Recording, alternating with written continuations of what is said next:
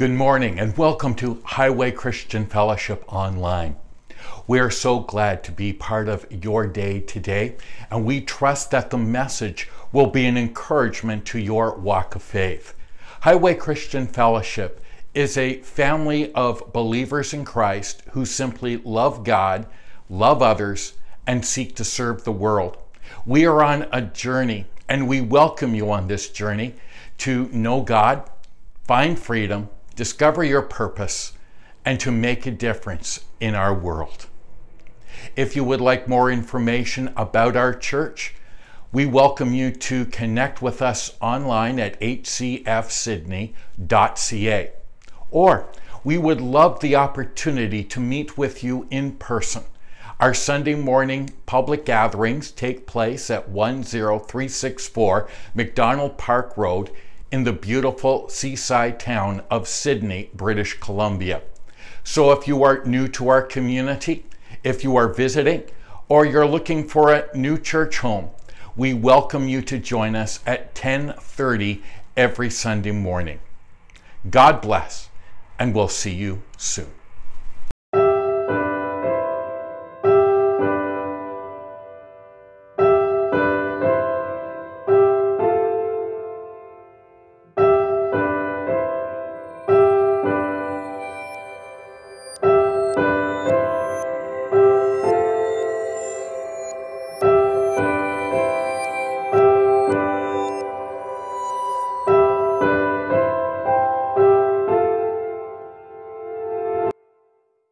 Again, everyone, especially those who are our guests here this morning. We welcome you to Highway Christian Fellowship. I'm Pastor Ralph. You just met Pastor Sue, and we serve here on staff as the pastors at Highway Christian Fellowship. And we hope that you are experiencing the presence of the Lord, the love of the saints, and that you will come back again. We would love to have you with us. This is an incredible month. This has been a great month. This is the month that we call Give-tober. And this is the month once a year where we give attention to our missions, both home and abroad. Last week we shared with you how our church is blessing the world through partnerships around the world. Today I'm going to share a little bit about what we are doing and able to do as we partner together with ministries here in Sydney, the Peninsula, and across British Columbia. And it's exciting when we think of what God is doing because we are simply partnering with them. I want to thank you for all that you do in giving. And some people would say, oh, Pastor, why are you preaching a message on giving on Thanksgiving? Well, I thought about that.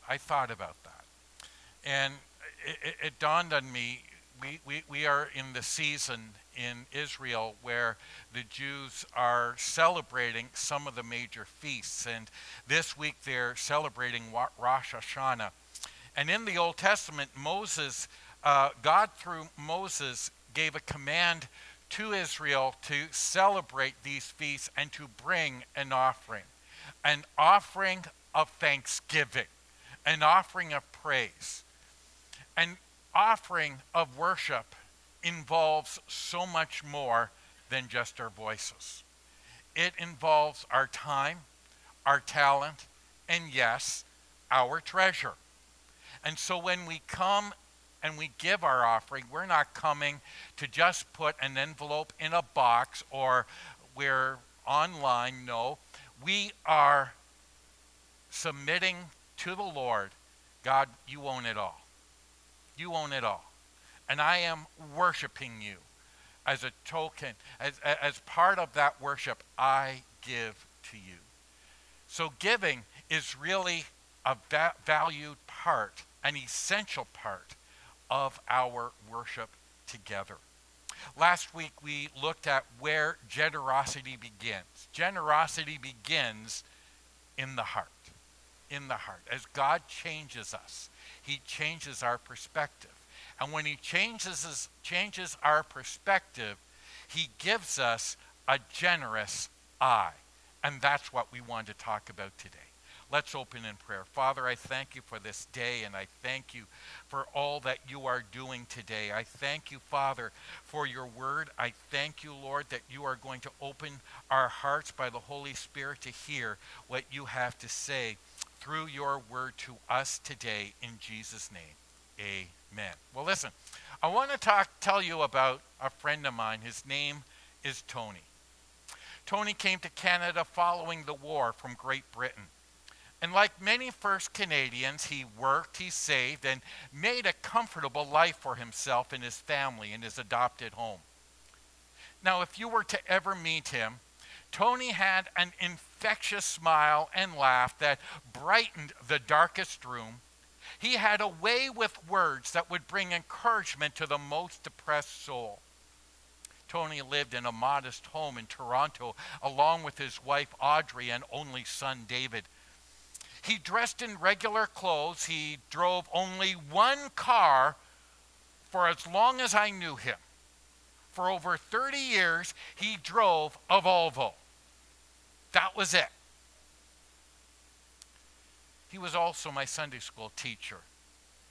In fact, I remember as he taught us, his British accent gene seemed to add authenticity to everything he said, especially when he read from the King James, which of course was the only translation we had back then. He served as an elder in our church. Later on, he joined the staff of Agincourt Church as the church's administrator. But there was more to Tony than a rich, deep British accent. There was more to Tony than teaching Sunday school. There was more to Tony than all of these things. He was blessed. I mean, blessed. If I could say this, he was blessed beyond blessed. But when you came to church, and Tony would be the very first person that you would ever meet to greet you, you would never know it. I remember on Sunday nights, how many remember Sunday night service? I am that old. I remember on Sunday nights we would have testimony times. People would stand up and give praise for God's miraculous provision. A couple weeks earlier, they may have stood up to give a prayer request of needing a mortgage paid or a rent paid, or their car needed work, or they didn't know where the groceries were going to come from. And now 2 weeks later, they stood up and they were giving praise for immeasurably miraculous provision. What they did not know, and what we found out only afterwards when Tony had passed away, Tony would stand in the foyer of the church. He would greet people. He would smile with people. He would get to know their names. He had one of those memories. He could remember names and faces and words like no one else I knew. And as he was talking with people, he would hear their voices. He would hear other people behind them talking about needs.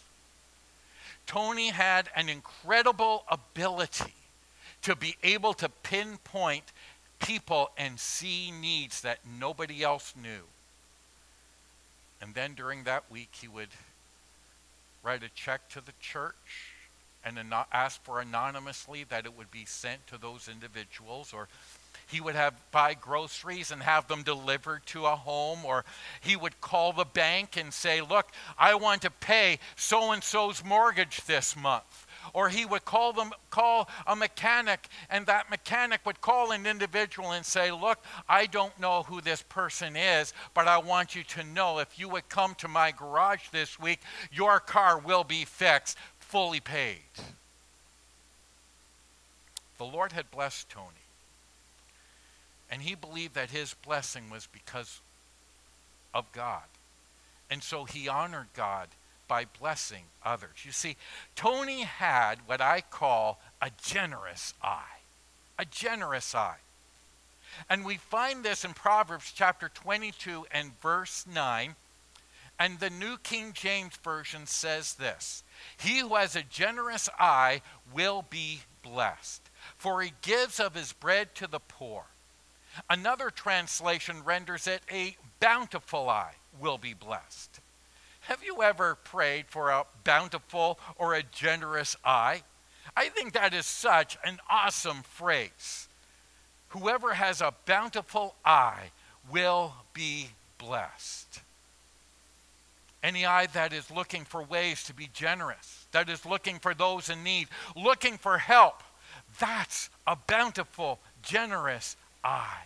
Oh, I pray that God would give us all in this church a generous, bountiful eye to see the need that is not only within our church, but outside our church in our community. I pray this for us each and every day. I pray for a bountiful eye for our youth, for every mom and dad, for every grandma and grandpa. I pray for every single person that we would possess a bountiful eye. For whoever has a bountiful, generous eye will be blessed, for he shares his bread with the poor. There's a couple attitudes that hinder a bountiful or generous eye. Or to make it even more practical, I went to the ophthalmologist a few weeks ago, and as part of my diabetic regimen, I need to see the doctor once a year, and my eye doctor sent me to a specialist. And I went to the specialist, and the doctor told me two things about my eyes. He said I have astigmatism, which was no surprise to me. I've had that since I was before high school. But he also said I have the beginnings, and most of us understand this, of cataracts. And I asked him, "Well, doc, when will it be cleared up?" Oh, he says, "Don't worry, when it gets fuzzy enough, we'll let you know." Wasn't that comforting? But there are some Christians, they've got a spiritual stigmatism.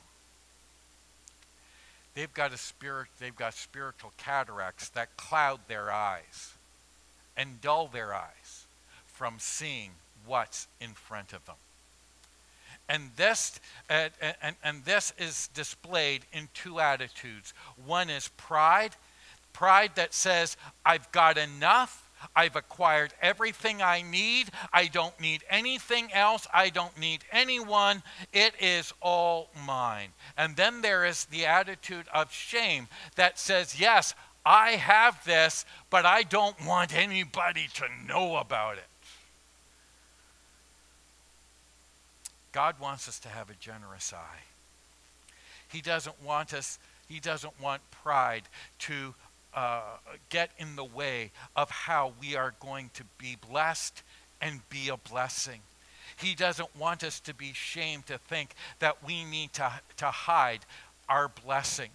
This was my reaction to Gervais that I told you about last week. When Gervais wanted to bless Sue and I with her harvest of beans, pride and shame said, "No, I can't accept this." And Sue very rightfully rebuked me of how I was denying Gervais the ability and freedom and blessing their pastors. God give us a generous eye. What does a generous eye look like? How do I know I have a generous eye? Or how can I develop a generous eye? Well, I'm glad you asked, because I'm going to tell you this morning. Turn with me to Matthew chapter 25. Jesus gave a parable in this chapter describing the two ways that people see God's blessing. And so as you open your Bibles to Matthew 25, we're going to start at verse 14. And we're going to go through each of these verses down to verse 30. And first of all, I want us to see that everything that you have comes from God and belongs to God. Verse 14, again, it will be like a man going on a journey who called his servants and entrusted his wealth to them. Everything you have comes from God and belongs to God. Notice here that when the master goes away, Jesus said he doesn't entrust the servants with their property, but with his property. Everything you and I have comes from God. Everything you and I have belongs to God. And this is where we begin. God is the owner. We are only his stewards. We are servants of God and stewards of all that he's given us. Our time, our treasure, our talents. All of our treasure, all of our talents, all of our money, all that we have, that he has blessed us with, our work, our skills, our abilities, our time, everything we have comes from God and belongs to him. And this is the first thing that we need to see if we're going to develop a generous eye. Notice also he gives us according to our abilities. To one he gave 5 bags of gold, to another 2 bags, to another 1 bag, each according to his ability. Then he went on his journey. Notice he didn't give them what they couldn't manage. He gives to each according to their abilities. Jesus says that the owner gave different amounts of money to the 3 servants. The first servant received 5 talents of gold, the second received 3, and the third received 1. They all received something. God gave them each. The master gave them each something. And likewise, God has given to each and every one of us something. There is no one in this room that can say they are without. No one. Especially when we compare ourselves to those living in Malawi, the children in our orphanages. Compared to many countries in the world, the poorest person in this country has everything.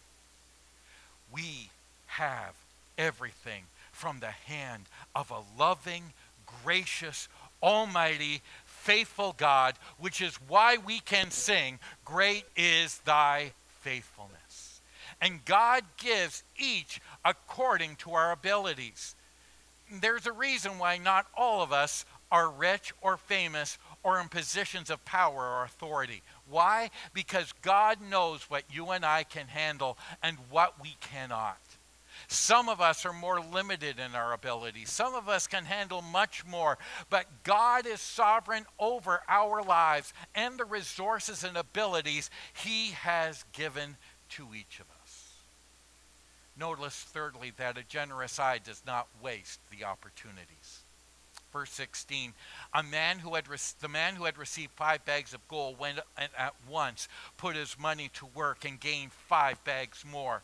So also the one with 2 bags of gold gained 2 more. And the man who had received 1 bag went off, dug a hole in the ground, and hid his master's money.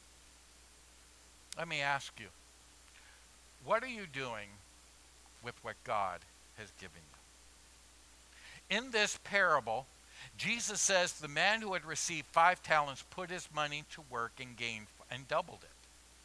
The one with 2 talents doubled that. But the one who received 1 went off, dug a hole, and hid it from his master. What are you doing? You all have something. We all have something. What are we doing with what God has given? Are we putting it to work for God and his kingdom? Are we learning and growing and developing the resources and abilities that God has given? Remember, God owns it all. We're just stewards of what he's given us. So in summary, remember, everything we have comes and belongs to God. He gives each of us according to our abilities. And he calls us not to waste our talents. I want you to notice a couple things that set these servants apart. Two of them, they all received something from their master. Two of them multiplied what they had been given. One hid their talent. What was the difference? Two were faithful. One wasn't. The difference of the two was found in their faithfulness. The two served in obedience and faith, while the one served out of fear and shame. Notice that God expects you and I to be faithful for what he has given us. Verse 19, after a long time, the master of those servants returned and settled accounts with them. You and I, with everything that we have been given, are responsible for the resources and abilities to God. We are responsible to use those resources and abilities and talents that God has given for his glory and his kingdom, because when Christ returns, it will be time to settle accounts. And if we have misused anything, well, we risk losing it all. The first two servants were both faithful with what God had given them, and God commended them for it. And that's the first thing that we learn from this parable, that God sees and God expects you and I to be faithful for what he has given. And notice the second thing, the more God gives, the greater responsibility. I've often had people ask me, Pastor, what do you think heaven is going to be like? Do you think we're going to finally get to rest from all of our work? I got news for you. Nope. In fact, the more we've served and we've blessed others and we've given to his kingdom, we're going to be given even more responsibility for eternity. Heaven's not going to be a place where we just sit on a cloud playing on our keyboards and violins and guitars and just wait out eternity. No, there's going to be so much for us to do. The more God gives, the greater your responsibility. Look at verse 20. The man who had received 5 bags of gold, brought the other 5. Master, he said, you entrusted me with 5 bags of gold. See, I have gained 5 more. His master replied, well done, good and faithful servant. You have been faithful with a few things. I will put you in charge of many things. Come and share your master's happiness. Oh, I just want you to underline that if you can this morning. We will share the Father's happiness. Isn't that awesome to think about? Wow. And what is he thankful for? What is God happy for? Guess what? You and me. And as we are faithful to him, man, God's proud of you. Think about that. I've often heard it said growing up, we may have heard the illustration, if God had a refrigerator, our picture would be on it.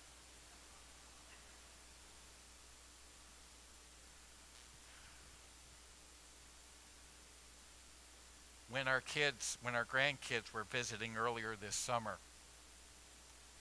Chloe, as precocious as she can be and inquisitive, found a box in a closet she was not supposed to be in. And in that box were mementos of her aunt, her Uncle Mike, and her dad. And there were things in that box included were newspaper clippings that Sue and I had kept of Phil when he was in the provincial track and field meets. I am not sure, I imagine, but for many years, Phil's record had not been beaten in the Eastern Ontario Athletic Association. And she asked, Papa, why are you keeping all of these old stuff? And I just looked at her and said, oh, honey, because your daddy's my son, and I love him, and your uncle, and your aunt. And these remind me of how proud I am. And I want us to know this morning that maybe what you have in the world standards doesn't seem like much. But when we put it to work, when we invest in his kingdom, when we are serving with everything that we have, with what God has given us, and when we see that fruitfulness, I want us to know something. God is in heaven, and our Father says, way to go, George. You're leading that Wednesday night group. You could have just sat back, but no, you saw a need. Way to go, George. He's looking and he's seeing Lily and Erwin in that home, ministering to all of the staff there. And he says, way to go, guys. I'm proud of you. He hears your prayers. He sees your faithfulness. He takes note of your service. And he says, you are my son and daughter, and I'm proud of you. Don't give up. The servants were given 5 and 2 talents each, and they put them to work. Why? Because they weren't looking to see what they could earn. They weren't looking to see how they could benefit. They were looking to see how they were going to honor and glorify their master. And when we give, when we serve, when we honor God, and we're saying, God, this is for you. Finally, this section of the parable teaches us that when you're faithful with little, you'll be entrusted with more. His master replied, well done, good and faithful servant. You have been faithful with a few things. I will put you in charge of many. Come and share your master's happiness. Let me ask you another question. I asked earlier, what are you doing with what God's given you? Let me ask you a second question. Do you want God to entrust you with more in this life and the next? Well, then the answer is simple. Be faithful with what you've got. If you're not being faithful with the resources and abilities God has already given you, why would you expect God to give you any more? And so this next section teaches us that the good and faithful servant gains more for the master. God expects you to be faithful for what he gives you, and the more God gives you, the greater your responsibility. And when you are faithful with little, you will be entrusted with more. Well, those were 2 servants. There was one more. And what happens to him is rather sobering. This third servant did not serve from a position of faith, but of fear. He did not have a generous eye. You could say he possessed a spiritual stigmatism. A stigmatism occurs when the cornea, lens, or eye has an irregular shape, preventing light from entering the eye correctly, causing blurred vision. And that's what I've had since I've been in high school. That's why when I got my glasses, ever since then, I have to get them thinned out, or they would be as thick as Coke bottles. What does spiritual stigmatism do? Spiritual stigmatism distorts our view of God. Look at verse 24. Then the man who had received 1 bag of gold came. Master, he said, I knew that you are a hard man, harvesting where you have not sown and gathering where you have not scattered seed. So I was afraid. Those are some of the most sobering words that any follower of Jesus can express about God. What on earth could he possibly be afraid of?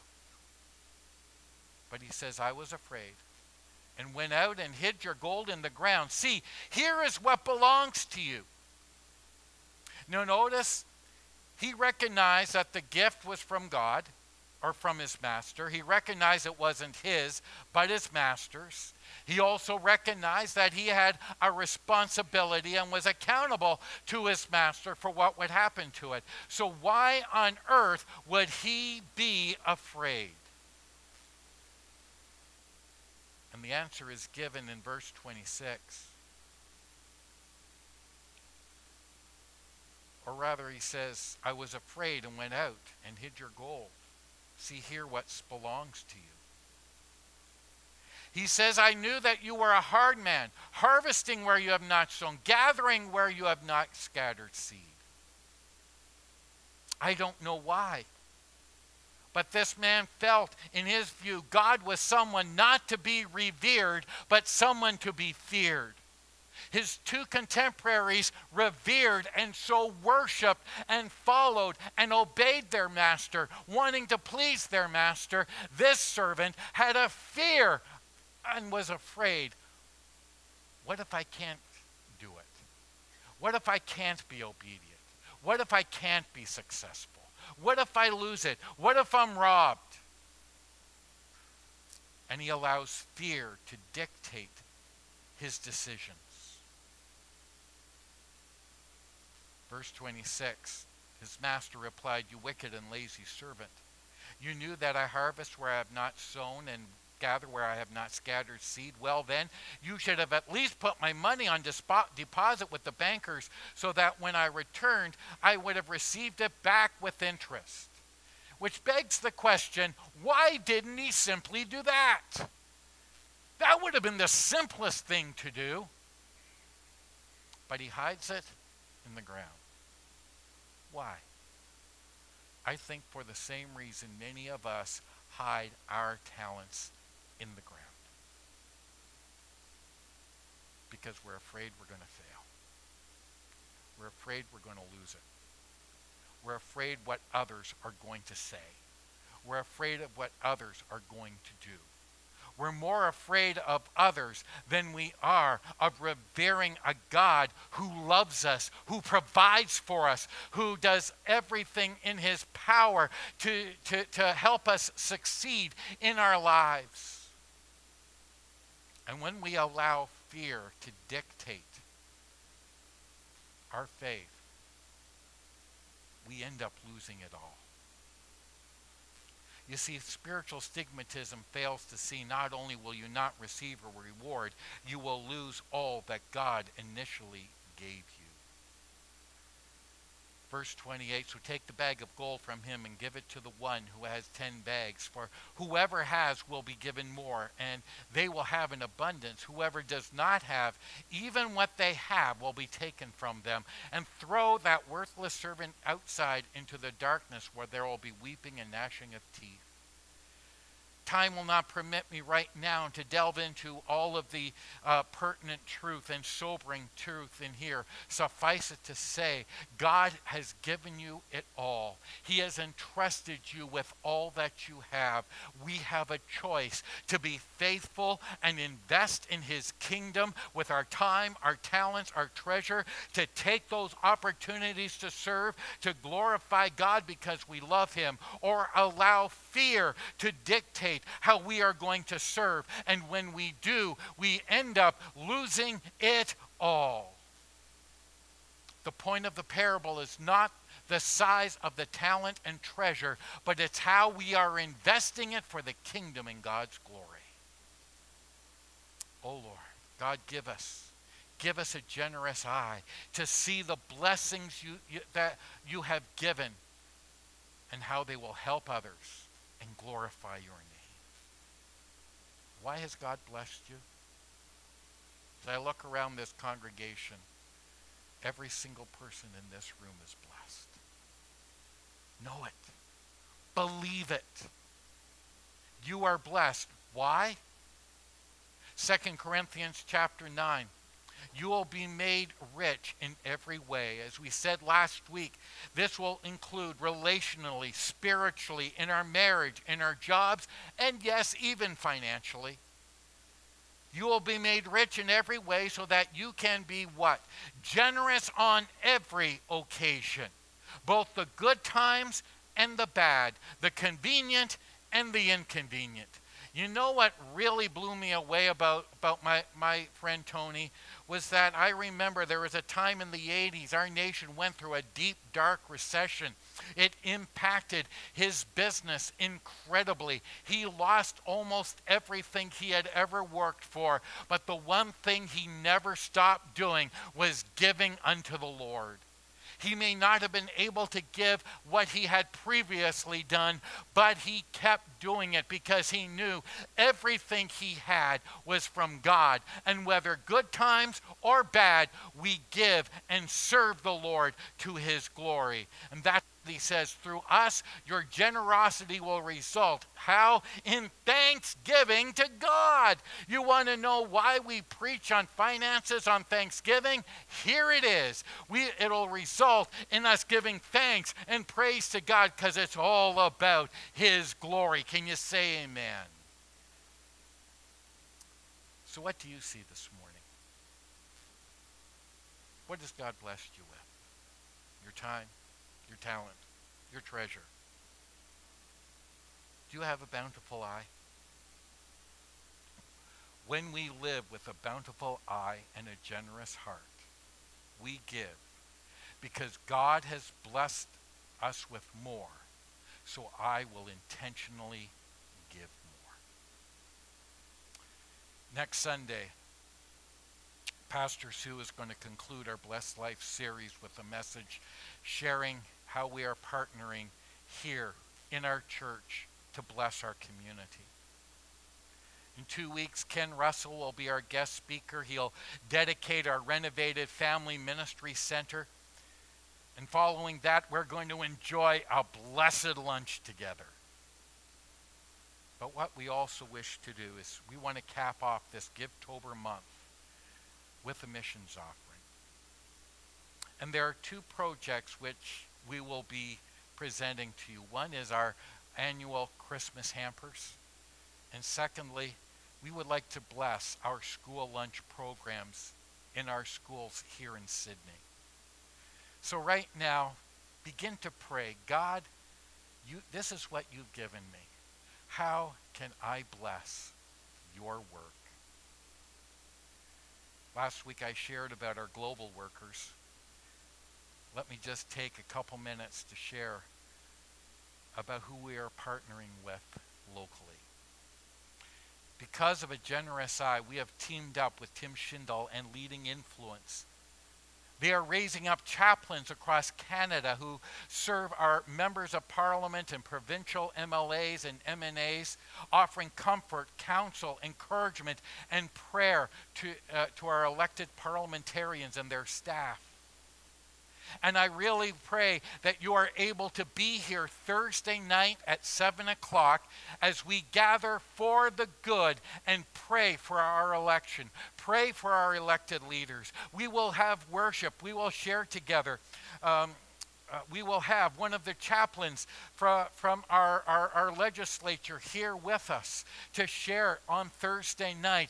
So I trust and pray and implore you and invite you to come Thursday night as we pray for our province. Because of a generous eye, we partner with the Haven Pregnancy Support Clinic in Victoria, led by Gina McKay and her team. They empower women. They have created a safe place supporting women in helping make decisions that are consistent with biblical values. They're helping women and creating options for these women. With a generous eye, we are partnering with the Saanich and Lions Food Bank. With a generous eye, we support Bev Elder and in her efforts to help those who are without. Let me just share a few stats with you this morning. These are very recent stats. Did you know in British Columbia, food bank visits have increased 57% since 2019? 30% of all food bank users in BC are children. Let that sink in for a second. The number of seniors accessing food banks has increased 20% in the last 2 years since the end of COVID. Donations to food banks have dropped 30% across the province. In the back, we have a bucket that when you are able, you can donate and drop some foods into that bucket as we help support the food bank. God, give us a generous eye to help the children, parents, and grandparents of Sydney and the peninsula as they struggle just to put food on the table. And finally, God has given us a generous eye to see the needs of our First Nations neighbors. With a generous eye, we have come alongside in the last 24 years to assist, to partner with Rick Wismer and the Big Blue Bus. Since 2000, our church has partnered with Rick as they impact the First Nations children and youth in the Peninsula, Victoria, and Cowichan Valleys. Pray for Rick. Pray for Rick right now, especially as they are looking at how they are going to meet the great need that is before them. They've had some doors close. They've had some of the First Nations say, we don't want the Bible here. Come with your bus, but don't tell us about Jesus. Rick is looking for people to come alongside and pray, to help, to serve. And I hear some of people say, Pastor, that's a lot of partners that we are supporting. Shouldn't we be keeping our money here at home? My friend, with all of the love and respect I have, that's a spiritual stigmatism eye. I'll be honest, in the natural, it doesn't make sense for us. We are not a huge congregation. God has only given us so much. But God has given us a spiritual eye, a generous eye, a bountiful eye to see the need. And with what God has given us, we will invest to see that children are fed, that families are cared for, that First Nations receive the gospel of Jesus Christ, that even our politicians are prayed for, that young women who are in desperate need receive the help that they can. That is why we give. That is why we partner. That is why we invite you today to join us in this Givetober month to be part of what God is doing in Sydney, in Victoria, in this island, and across the world. And so I'm inviting you today to partner in two ways. Number one, first and foremost, is to pray. We've provided these prayer booklets. You can pick one up in the foyer, and it lists there all of our local and global partners that we support. I encourage you to pick this up and pray for each and every one of these families and the nations that they serve. And of course, the second way that we do is to give. We have 4 opportunities to give. Number one, when you came in, there was the offering box. Fill out an envelope, put it in there. If you would like to give to missions, just put that on the line mission. There's a line there you can put missions and the amount you would like to go to missions. You can give through e-transferring at giving@hcfsydney.ca or online through our website. We also have a debit machine through these doors, and to your right in the office, there is a debit machine there where you can also give securely and safely. I'm inviting the worship team to come up right now. And thirdly, the best way that we can give is to worship. And so what I'd like us to do is we're going to stand and we're going to worship, and as we do, I'm going to challenge you today. God, this is what I have. I give to you. That's it. That's it. Let's stand together and let's worship him. We trust that today's message has been an encouragement to you. If you prayed at the end of the message and you would like more information about what it means to be a follower of Christ, we invite you to connect with us at hcfsydney.ca, and a pastor would be pleased to connect with you and share with you material how you can grow strong in your faith. If you would like to contribute to the ministry of Highway Christian Fellowship, you can do so online through our website, again at hcfsydney.ca. God bless. Have a wonderful week, and we'll see you again next time.